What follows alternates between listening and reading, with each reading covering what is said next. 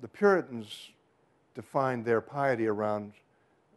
They wouldn't have called it this because it's too full of Latin for them, and they were rejecting everything to do with the Antichrist Pope. But it's mortification. Mortification is a very Catholic word. We, in the season of Lent, define ourselves. And in a way, Lent is the Sabbath in the year for us, in the Puritan sense, not, I would say, in the Jewish sense. The practice for death of mortification. But say more for the folks about how this sparks a particularly American identity. I'm thinking, for example, of the tension between Roger Williams and Anne Hutchinson and what Shepherd represents. Right. So the early forms of dissent obviously come over arguments having to do with the Blue Laws. And I interpret the Blue Laws, again, engaging in a certain amount of wild historical interpretation as a kind of, well, there's a book whose title captures the whole idea for me, Biblical Primitivism.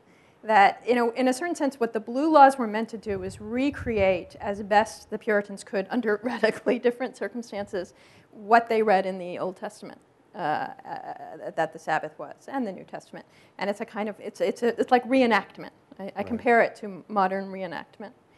And so it made sense to them. These were the things you must not do.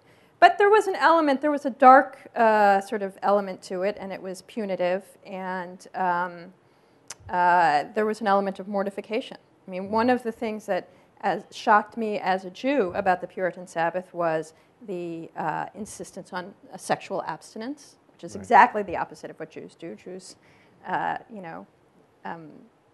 believe in sexual activity on the Sabbath, they took quite literally, as if they were Karaites, the edict against fire. So they had to eat cold food, which, when you're living up, in the northern part of this country, can be a hardship. So there was an element of mortification. So they were harsh, these laws. They were very harsh, and so that sparked the first element of dissent and the first discussions that led to religious freedom. And I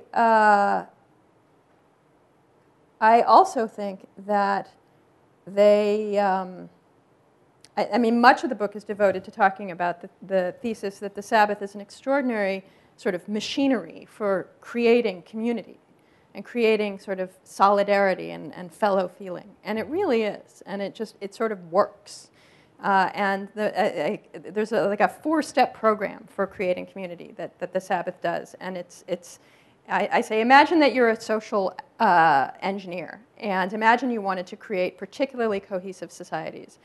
How would you do it? Well, one thing you would quickly do is you put everyone on a common calendar. Another thing you would do, that's sort of before the 4 steps. The first thing you'd really do is set aside one day in which everybody could sort of come together, would be freed from their work, and would come together. And the second thing you would do is make sure that that day is the same for everyone, so that everyone could come together, everyone could not work at the same time. And the third thing you would do is make it habitual, so that everybody did this regularly, and they could forge these bonds of community. And the fourth thing that you would do would be make it festive, make it something people wanted to do and people loved. And then you'd have this sort of setup in which community happened.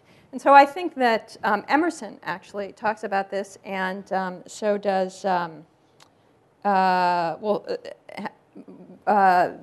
Henry Ward Beecher, but a number of people in the 19th century talked about this, that without the Sabbath, without the American Sunday, neighborliness would disappear. Serendipitous life would disappear. Fellow feeling would disappear. And I think, and they think of it as the sort of element of American exceptionalism.